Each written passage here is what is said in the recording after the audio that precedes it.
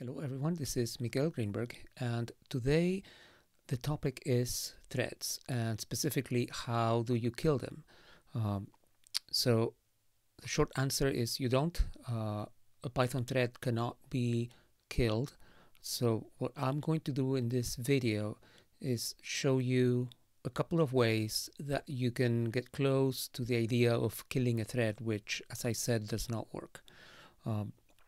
So I created this little example that runs a background thread. It runs for approximately half a minute, and it's a fake thing. It just prints some lines and then sleeps, and then at the end it prints a summary. So I'm gonna go ahead and show you how this application works. And as you can see, it's running, and now let's say I want to interrupt it, so I press Control-C, and it doesn't really work. If I do it a second time, then it does work, but the first one, the main thread gets the exception, the keyboard interrupt, but the thread keeps going.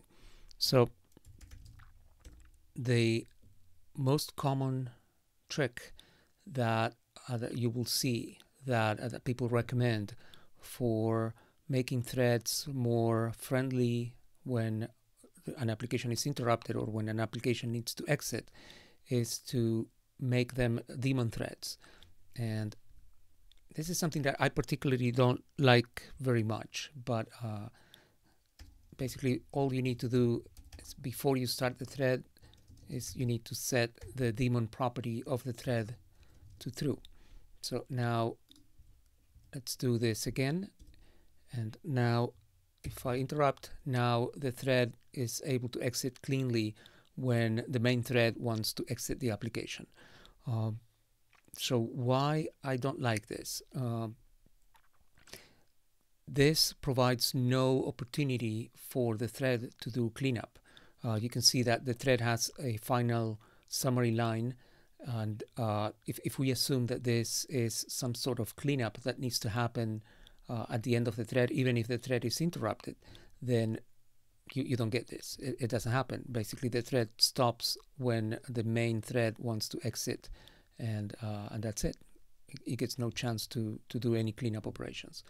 So that is why I don't like this. So I'm going to show you what I consider to be a much better way to do this. So I'm not going to do this, and instead I'm going to use a Python event to signal the thread, to let the thread know that we want it to exit.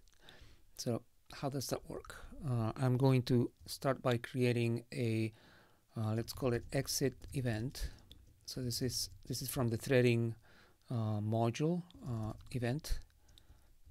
So we create the event, and then here in the thread we have a loop, and inside that loop we can check the state of the event. So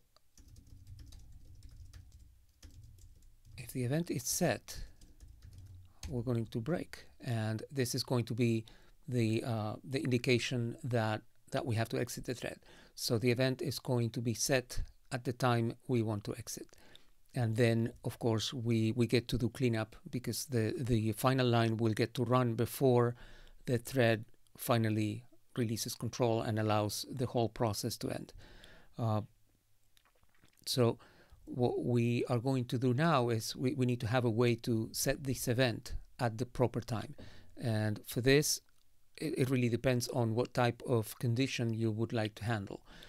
With the example that I'm using, which is to interrupt the application with Control-C, the correct thing to do will be to set up a signal handler that catches the Control-C event, and then at that point it can signal the thread to exit. So